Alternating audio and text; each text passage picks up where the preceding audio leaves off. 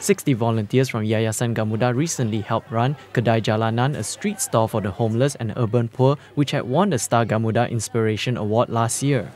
The night of September 7 was the culmination of 4 months of planning and collecting clothes from Gamuda staff, gathering nearly 2,000 items of clothing. Kedai Jalanan founder Dr. Rusaslina Idrus said the volunteers enabled the program to go on as scheduled as they took over the task which would have been done by her students from University Malaya who were on semester break.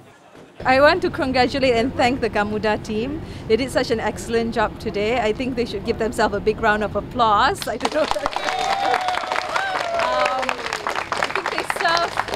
we served close to 400 people today. I think they counted like 365 or 370 people that came, and everyone looked so happy. I don't know if you noticed that all the customers were very happy.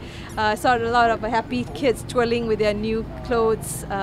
The mothers were extremely happy to take new clothes for them and for their children especially. I think everything went really well, and I love to hear actually more from their experiences. But I think it went very smoothly, and the most important thing was I saw lots of smiles all around.